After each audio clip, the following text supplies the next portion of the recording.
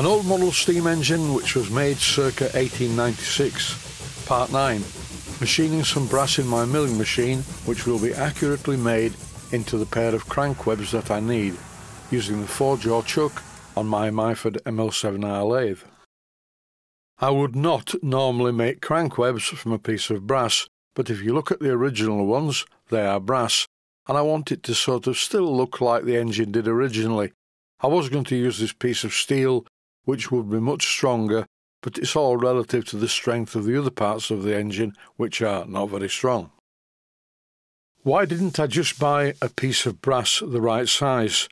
Well, I have lots of pieces of scrap brass like this, which was something I cut off a big slab of brass a while back. So I crudely chopped this in half, and very shortly, using my milling machine, I'm going to make a matched pair of brass blocks that I probably won't use because this piece of brass is a bit too big.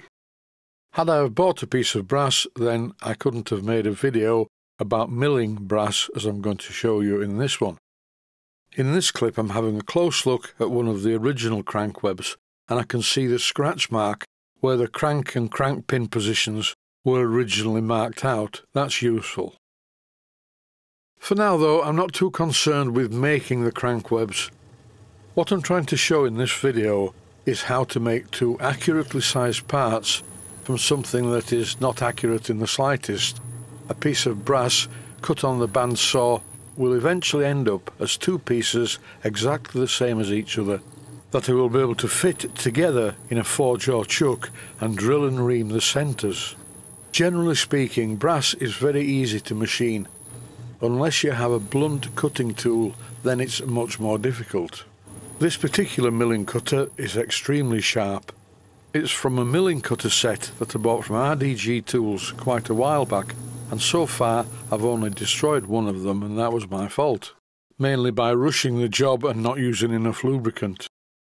It's really important after each milling operation, before you change the position of the parts, to clean the area thoroughly. You don't want any swarf underneath the part that you're milling.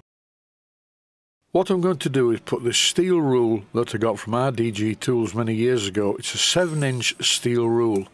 A very sensible length of steel rule. 6-inch ones are always too short. I've placed this rule in position on the bed of the machine vise underneath the part I'm working on. It lifts it up to just where I need it to be. And off we go again, milling everything as square as possible. These clips are running at a higher speed, 4 times normal speed to be exact, just to get through it. After machining the two ends of the piece of brass, all I need to do now is lay it down with the suitable packing underneath to make both of the pieces of brass exactly the same size. The good thing about brass is you can take quite deep cuts and it cuts beautifully. But what you have to remember is these chippings that are coming off the brass are razor sharp. Do not under any circumstances touch them with your fingers. And also, eye protection is fairly essential. You certainly don't want this stuff in your eyes. It's really health and safety common sense. If you like to live dangerously, that's one thing. But getting the job done successfully without damaging yourself is possibly a better idea. The cutter is now getting very close to the machine vise. It's quite important not to machine the actual top of the machine vise. Check this before you start the machine. And there it is, the final cut. I have 2 brass blocks that are miles too big for the job I want to do. Has he gone mad? No, I haven't. It's just useful to have pieces of brass in my box of brass bits that are the same size as each other for future jobs.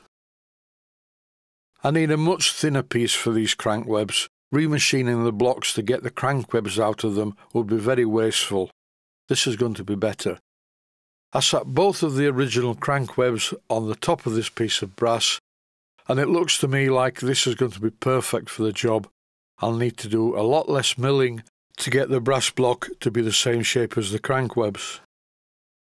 I would never make crank webs out of brass. I would always use steel.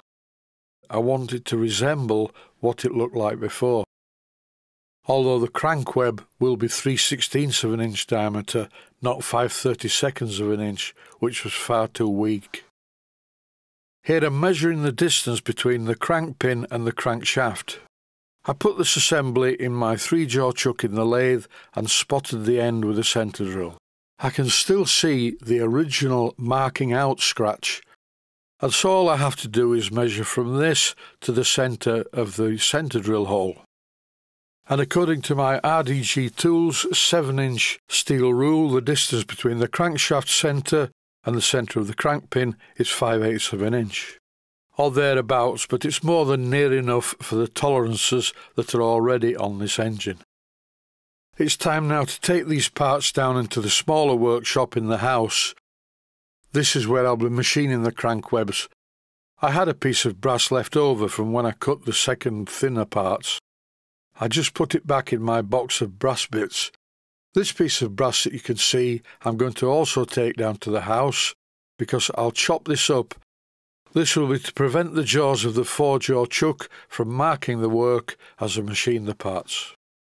And that's it. I have the parts that I'm going to use for the crank webs, and if I get that wrong, I'll use the blocks and machine it in a different way. But that's it for now. Stay safe, stay healthy. Thanks for watching, and I hope you found it useful. Please take the time to visit my Mainsteam Models website and click on the section of the website that says Video Playlists. And by doing that, you can find other videos that you may like to watch. And by using the playlists, you can actually watch the videos back to back.